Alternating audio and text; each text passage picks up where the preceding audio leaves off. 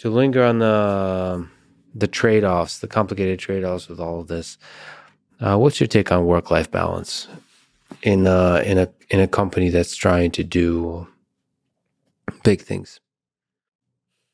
I think that you have to have some very, very strict boundaries, but otherwise, I think balance is kind of dumb. It will make you limited. I think you need to immerse yourself in the problem, but you need to define that immersion with boundaries. So if you ask me, like, what does like my process look like?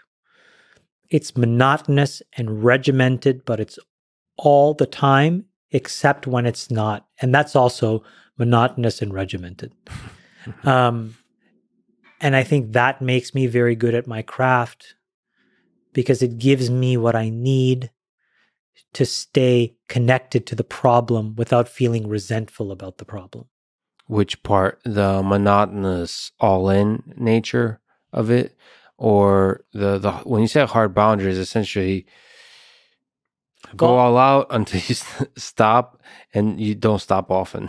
I'm in a little bit of a quandary right now because I'm trying to redefine my goals. And you're catching me in a moment where I have, even in these last few years of evolution, I think I've made some good progress, but in one very specific way, I'm still very reptilian. Mm-hmm. And I'm trying to let go. Which way is that exactly? If you can, in my business, it really gets reduced to what is your annual rate of compounding? That's my demarcation. Steph Curry and LeBron James, Michael Jordan, it's how many points did you average? Not just in a season, but over your career. And in their case, to really be the greatest of all time, it's points, rebounds, assists, steals. There's all kinds of measures to be, in that pantheon of being really, really good at your craft. And in my business, it's very reductive. It's how well have you compounded? And if you look at all the heroes that I have put on a pedestal in my mind, they've compounded, at above 30% for a very long time, as have I. But now I feel like I really need to let go because I think I know how to do the basics of my job. And if I had to summarize like an investing challenge or investing, I think really it's, when you first start out investing, you're a momentum person. You saw it in GameStop, just a bunch of people aping each other. And then it goes from momentum to you start to think about cash flows, how much profit is this person going to make, whatever. So that's like the evolution, this is the basic thing to this is a reasonably sophisticated way. Then a much smaller group of people think about it in terms of macro geopolitics. But then a very finite few crack this special code, which is there's a philosophy, and it's the philosophy that creates the system. And I'm scratching at that furiously, but I cannot break through, and I haven't broken through. And I know that in order to break through, I got to let go. So this is the journey that I'm in as in my professional life. So it is an all-consuming thing, but I'm always home for dinner. We have very prescribed moments where we take vacation. The weekends, like if I can tell you about my week if you're curious, but it's like I would love to know your week. Since it's regimented and monotonous. I wake up at 6:45. Get the kids, go downstairs. We all have some form of, not super healthy breakfast. I make a latte. I've become, and the latte is like, I have a machine. I measure the beans. I make sure that the timer is such where I have to pull it for a certain specific ratio. Just so 20 grams. I got to pull 30 grams with the water, and I got to do it in 30 seconds, etc. So you're a coffee snob. It helps me stay in rhythm. Sure. Before I used to have another machine. I just pushed a button. Yeah. But then I would push the button religiously in the exact same way. You know what I mean? Can I ask you actually on that topic? The morning with kids can be a pretty stressful thing. Are you able to find sort of happiness? Is that also that morning is a source of happiness? It's great.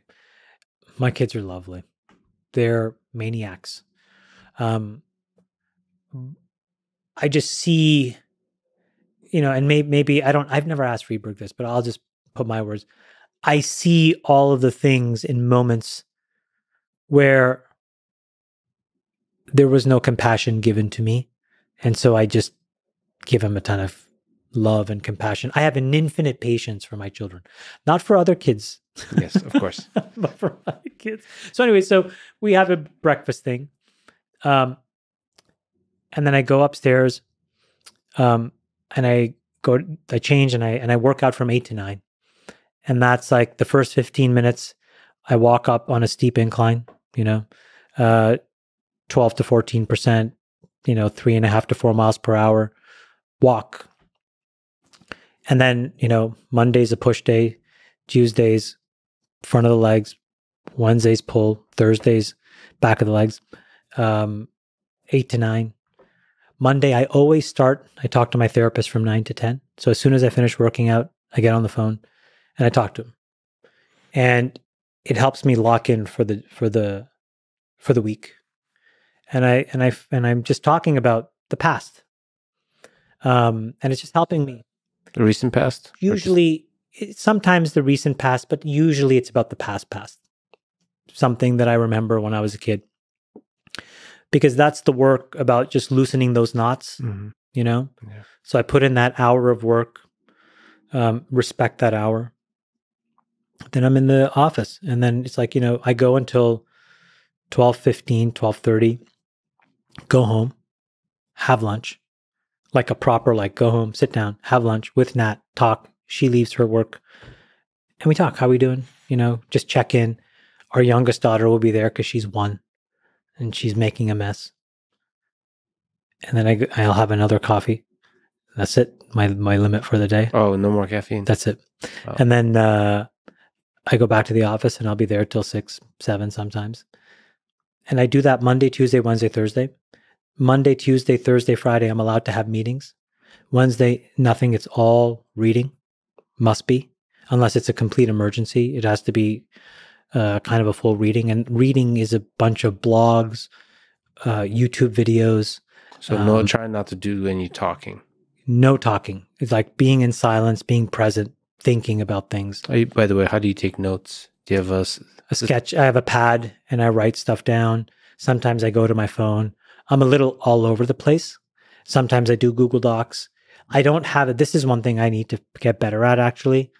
But typically what happens is I actually do a lot of thinking in my mind and I'm sort of filing a lot of stuff away. Mm-hmm. And then it all spills out and then I have to write. Yeah. And then that gives me a body of work that I can evaluate and think about. And then I usually put it away. And a lot of the time it goes nowhere. But every now and then I come back to it and it just unlocks 2 or 3 things and I have a sense of how else I'm thinking about things. And then Friday at the end of the day, Nat and I talk to a couples therapist.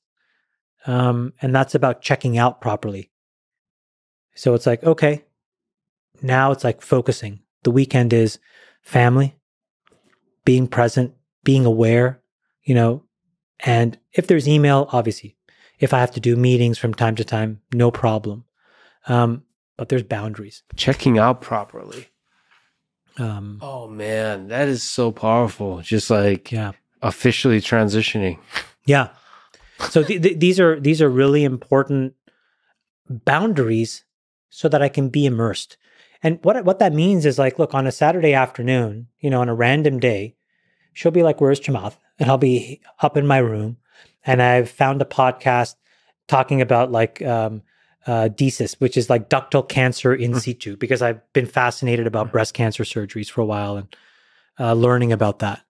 And she's like, "What are you doing?" I'm like, "I'm listening to a podcast about DCIS." Mm-hmm. And she's like, "What's that?" I'm like, ductal cancer in situ. She's like, "Okay." And so, I have time to continue to just constantly learning, putting stuff in my memory banks to organize into something. And that's that's a week.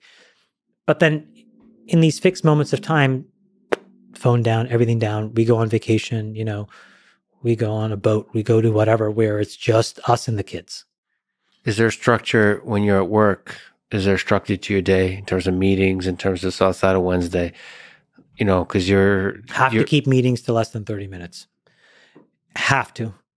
And, you know, oftentimes meetings can be as short as like 10 or 15 minutes because then I'm just like, okay, because I'm trying to reinforce that it's very rare that we all have something really important to say.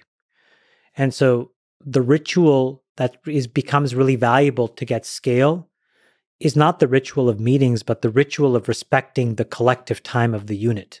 Yeah. And so it's like, you know what, folks, I'm going to assume that you guys are also tackling really important projects. You also want to have good boundaries in this immersion. Go back to your kids and have dinner with them every night. It's not just for me, it's for you. So how about this?